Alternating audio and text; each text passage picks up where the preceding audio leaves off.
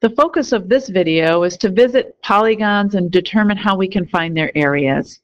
Now, there should be some area formulas that you're familiar with from middle school that deal with both perimeter and area. So let's take a few minutes to refamiliarize yourself with these and make sure that you feel comfortable using these old familiar friends. Remember that perimeter is really the distance around the outside of a figure. So really for any figure, for any polygon, I can find its perimeter by adding the lengths of each of its sides. So I'm going to say for all of these, or at least for any polygon, the perimeter can always be found by adding the length of each side. So for the square, we're going to add all the sides. For the rectangle, we're going to find perimeter by adding the length of all its sides. For the parallelogram and the triangle, find perimeter by adding the length of all of its sides. And then lastly, for the trapezoid, it too will find perimeter by adding the length of all of its sides. The circle is an interesting and unique character because it doesn't have sides. And remember, the fancy name that we have for the perimeter of a circle is really circumference. And we find circumference of a circle by multiplying pi times diameter. This should be a formula you're familiar with and comfortable with from middle school. The way I remember this formula is that cherry pie is delicious. So circumference equals pi times diameter. But if you have another mnemonic for memorizing that formula, by all means, feel free to use it. But you do need to have that formula memorized. In thinking about area, to find the area of really a square, a rectangle, a parallelogram, area is always going to be equal to base times the height. And remember that in order to be base and height, they need to form a right angle.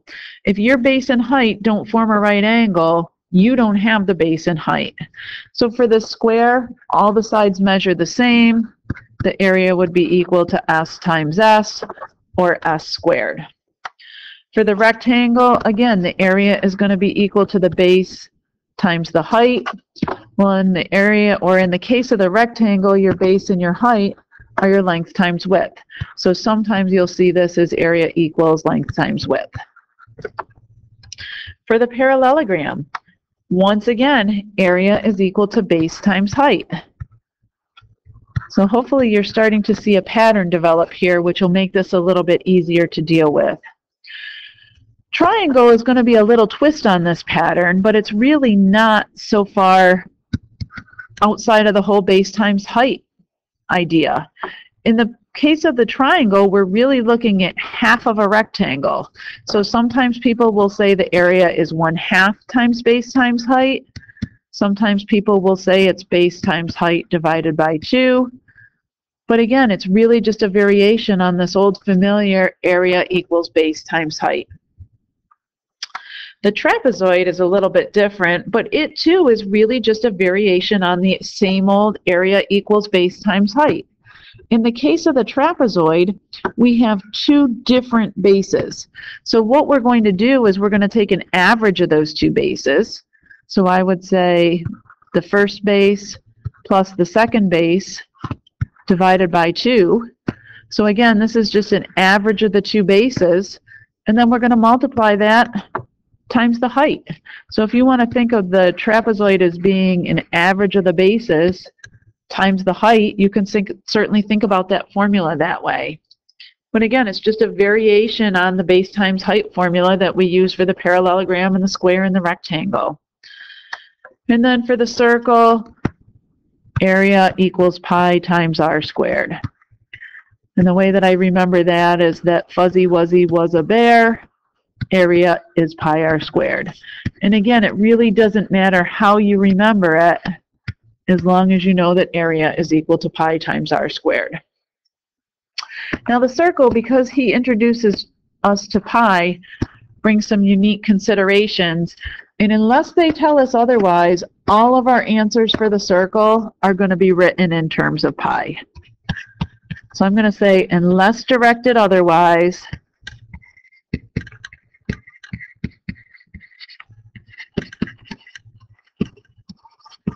We're going to leave our answers in either in terms of pi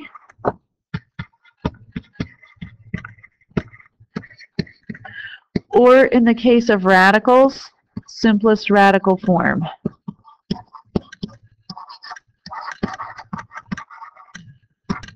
Of course, if they direct us to round to the nearest tenth or the nearest hundredth or the nearest whatever, then we're going to follow directions and do that. But if they don't give us directions, always leave your answers in terms of pi or in simplest radical form. All right, so these are our old familiar friends from middle school. What happens if we're given a figure on the next page that doesn't fall into one of these categories? Well, we know for sure that this figure is a quadrilateral. We wouldn't say that he's a triangle or a rectangle or a parallelogram or any of those familiar shapes that we looked at on page 10. So what I'm going to do for this fella is I'm going to divide him up in such a way that I can find him by using those shapes that we do know on the preceding page. So for instance, I'm going to enclose this quadrilateral inside a rectangle.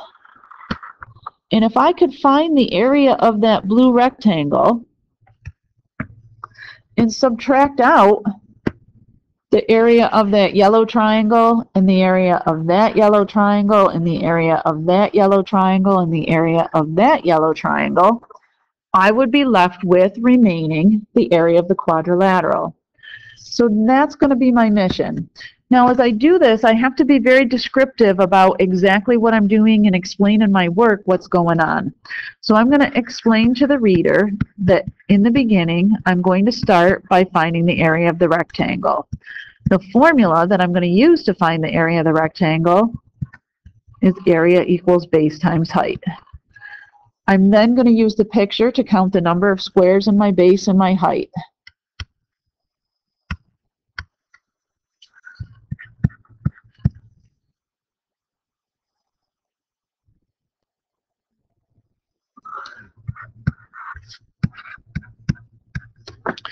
And then I'm going to go ahead and grab my calculator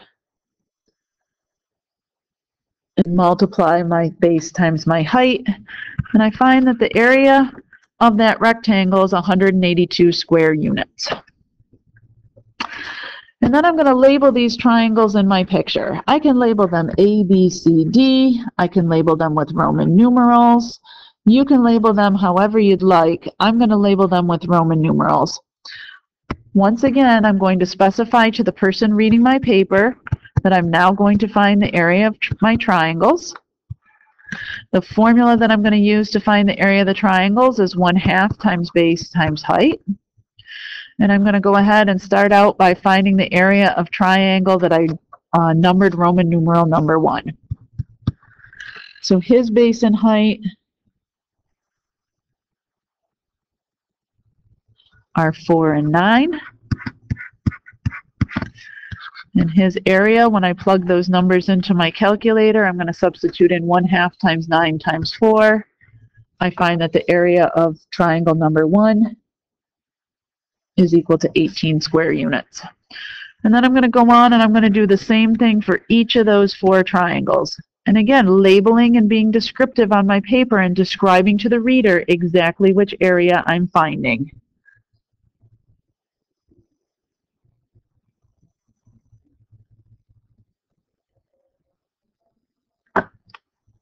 So this area is going to be 6 times 10 divided by 2, or 1/2 times 6 times 10, or 30 square units. Using the same method now, I'm going to go ahead and find area number 3.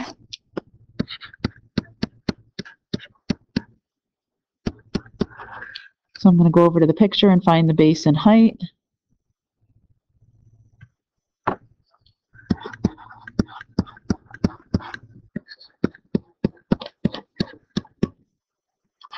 So that has an area of 16 square units. And lastly, the area of the 4th triangle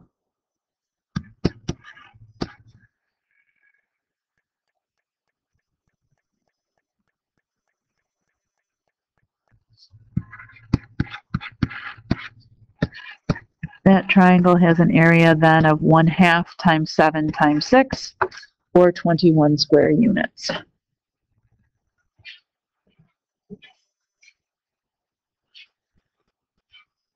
So once I finish finding the areas of all of those figures, I'm going to go ahead and find the area of my quadrilateral. And again, I'm identifying that on my paper. Its area is going to be equal to the 182 square units that are in the rectangle. Subtract the areas that are in each of the triangles. So if I grab my calculator and go ahead and perform those computations,